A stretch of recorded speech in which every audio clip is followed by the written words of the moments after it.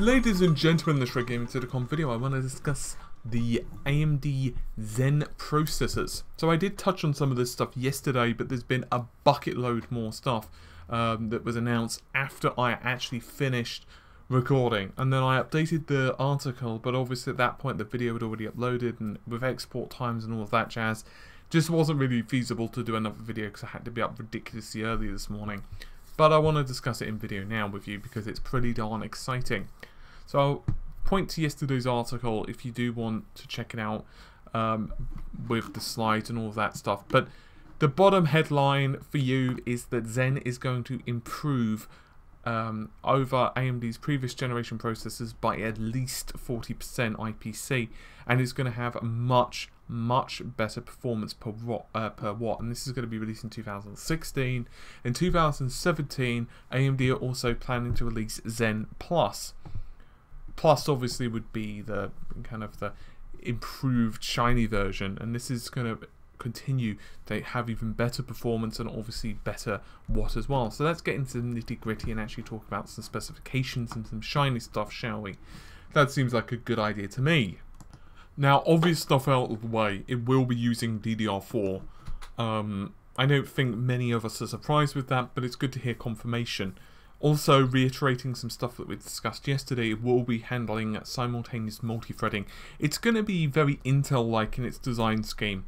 We've gone over this a lot when it comes to leaked documents, so I don't want to go over it too much again. But effectively, we're going to be looking at much better integer performance, better floating point performance as well. Basically, they've redesigned the entire CPU box, and it's a good thing. We're going to be getting much better single thread performance, but with the way they're handling SMT as well, which I realise I've not actually gone in depth into SMT previously. Probably going to be a subject for simplified maybe in the future. I think that would be a good idea actually. But anyway, moving on. This will mean, of course, a much better performance for applications which are multi-threaded, even games now, of course. And overall, I think we're going to be a lot happier with this processor. In addition to that, Zen is also going to feature a high bandwidth low latency cache system. Now, cache performance was a problem when it came to Bulldozer, and they want to fix this. AMD know the problems they've had, and to be quite honest with you, they don't want to continuously have failures in the CPU marketplace. Now, that's not to say that Bulldozer was a terrible processor. It really wasn't.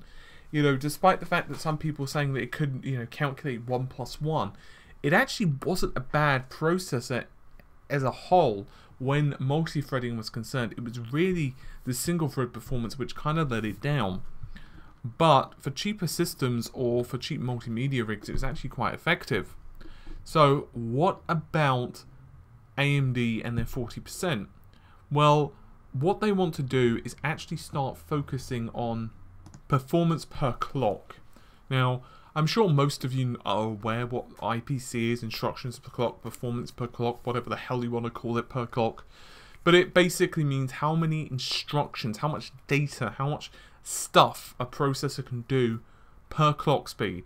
So basically, in a very ignoring multi-threading, ignoring multiple cores, ignoring any of that stuff just for a second, and ignoring things such as cache performance, and I know that these things are very critical and crucial, but just to take them off the plate for a moment, and just from a very simple point of view, if you have a processor that's clocked at 100 megahertz and it can handle 100 instructions, so 100 megahertz, and it handles 100 instructions per megahertz.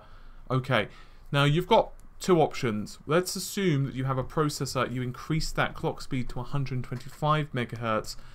Linearly, if it's still handling the same amount of instructions per clock, it will still be 125. It will be 125 instructions now, won't it? On the other hand, you can improve the IPC, so you're still clocked at 100 megahertz, but the difference is, get ready for it, That's right, it's going to handle 125 instructions per clock, and that's a really simplified, ridiculously simplified version of how this actually works. So what Zen is planning to do is actually improve it over 40% per IPC.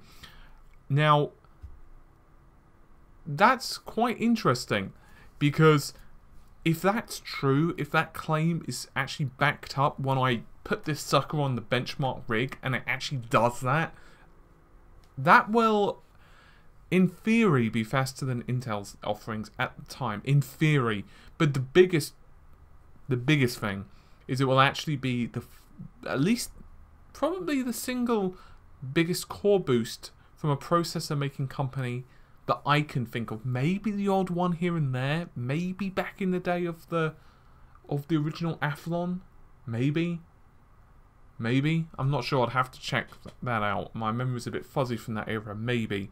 When AMD transitioned from the K62/K63 to the Athlons, possibly the Athlon 64.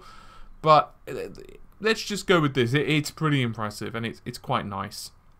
Now, a little bit shiny, but not quite as shiny, is that they will also be moving towards A-series APUs. Now, personally, I'll just be totally honest. At the moment, I don't give a crap about APUs. I don't find them that interesting. I don't find them that shiny. I just think they're like, because they're not powerful enough at the moment. But in the future, eventually, of course, this will change.